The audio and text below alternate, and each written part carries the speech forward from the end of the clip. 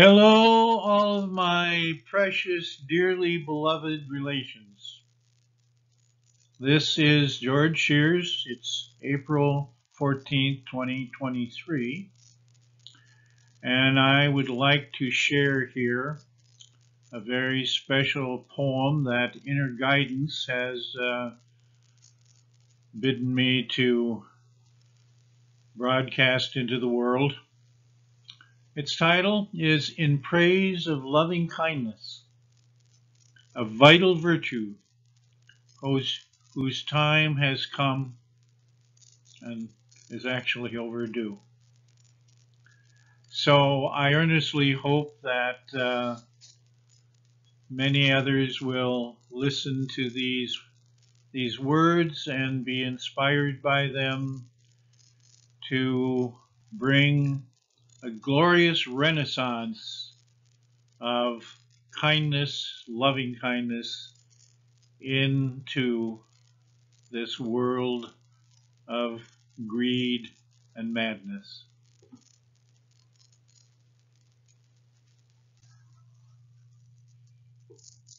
In the boundless fields of hatred,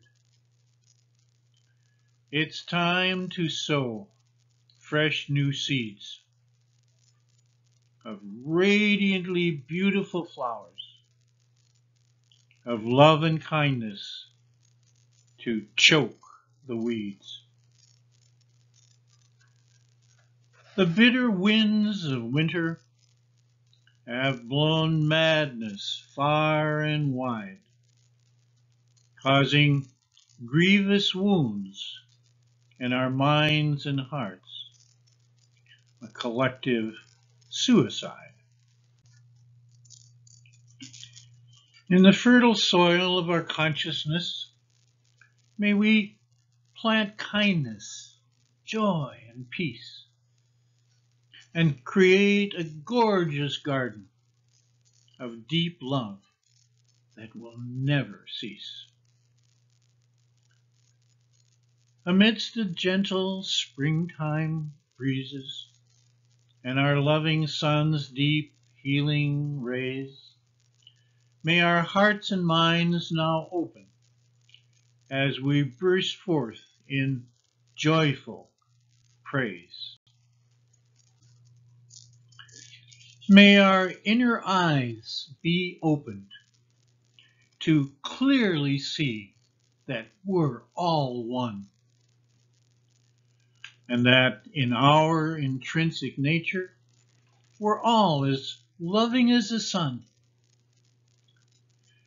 May we see that loving kindness is the soul food we deeply need, without which we all languish in endless pain and toxic greed. As we kindly share this loving food, it will mutually gratify both givers and receivers, bringing joyful tears to endless eyes.